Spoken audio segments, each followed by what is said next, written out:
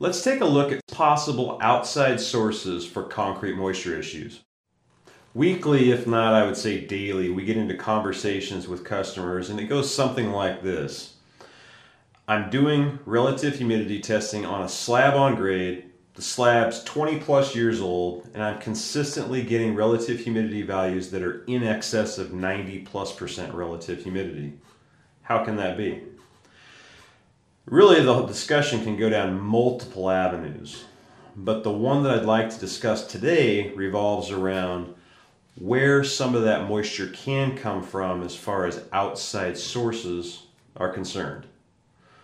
First could be leakage, water leakage, whether we're talking breaks in plumbing, whether we're talking interior sources such as the plumbing fixtures, water fixtures to the refrigerator, things of that nature. And it doesn't necessarily have to be catastrophic, and it doesn't necessarily have to be something where the water is still visible at the time of inspection. It could have happened or happen slowly over time, and now it's just showing its face since you're doing testing. The second thing is the grading of the property.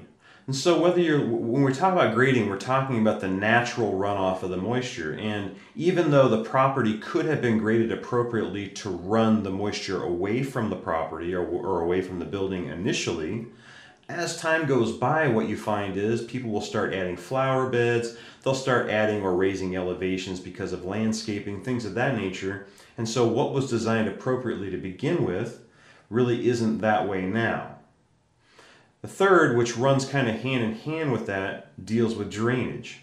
And so when we look at drainage, drainage is the mechanical means for which we get the water away from the building. So whether we're talking scuppers from the roof down, we're talking gutters to get the water away from the building, we want to make sure that there's an appropriate amount so that you don't have any pooling of water or any stagnation of water in locations that's going to cause it to possibly get back to the building.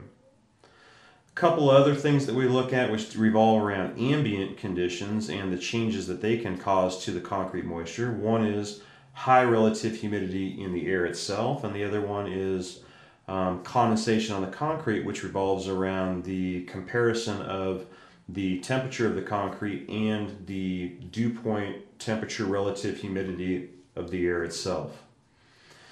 So really at the end of the day, there's a lot of different variables that could play into this question of how can this old slab have high relative humidity. But at the end of the day, what I try to emphasize here, in my opinion, is that it is extremely important for you to test those slabs where you're going to put a finish down, even if they're old slabs and show no visible sign of moisture issues, and even if they've had a finish on top of them.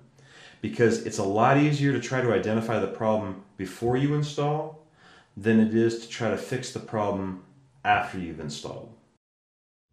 Leave me a comment and let me know, how do you handle these old slabs? Do you moisture test?